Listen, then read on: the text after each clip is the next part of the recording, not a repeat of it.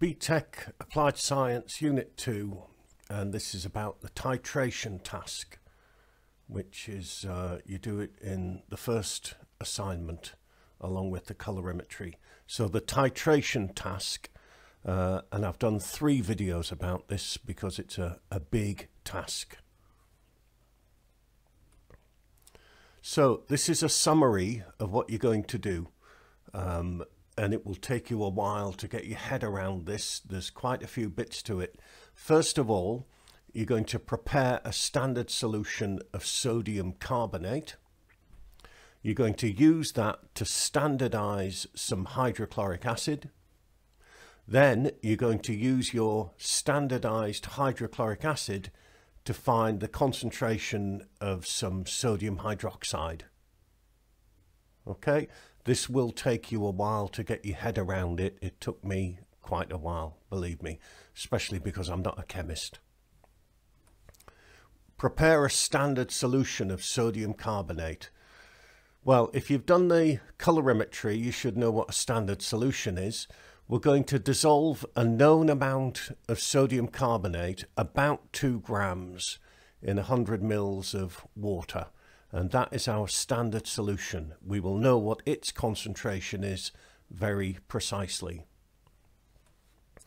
Then we're going to do a titration of our standard solution with some hydrochloric acid.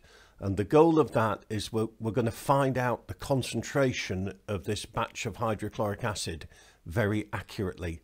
To find out its concentration, we are standardizing it. That's what that means. And we'll do a titration. Now, the way that I do it, your teacher may ask you to do it slightly differently. That's okay.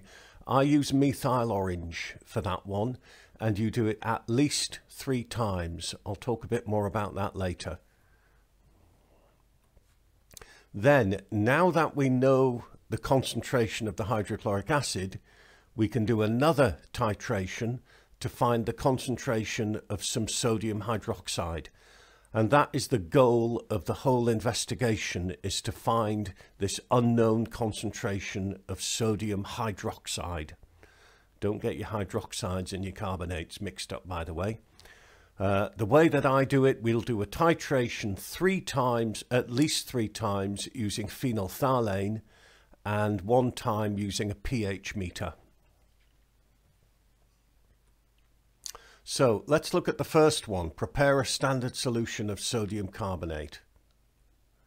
Okay, so we dissolve a known amount of sodium carbonate, about 2 grams, in 100 mils of water.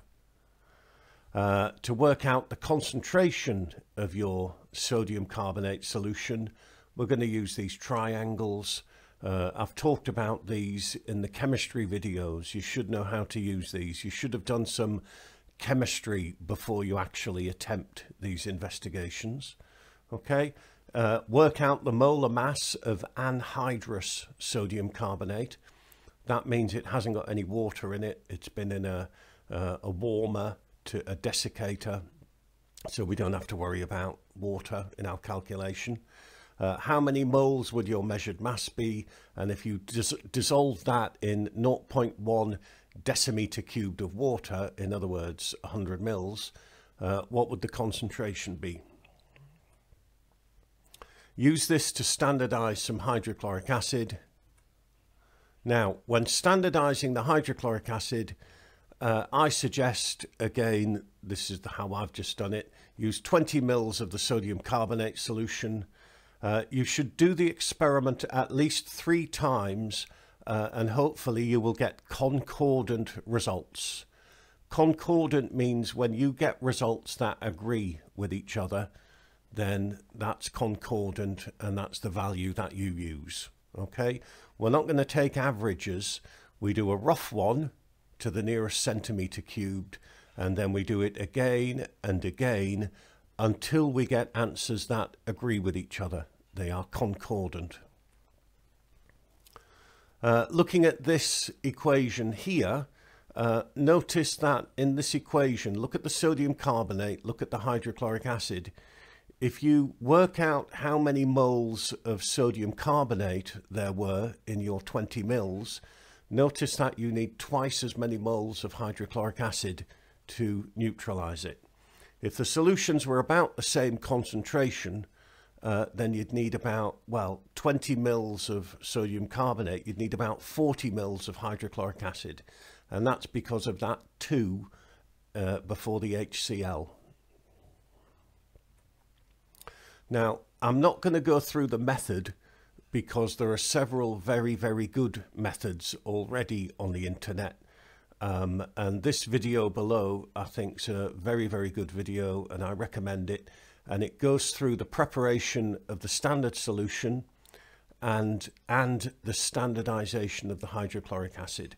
So watch this video very, very carefully. This is a very good source for your method. Use it to write a method for both of the above. Okay? I'll talk more about the second titration in my next video.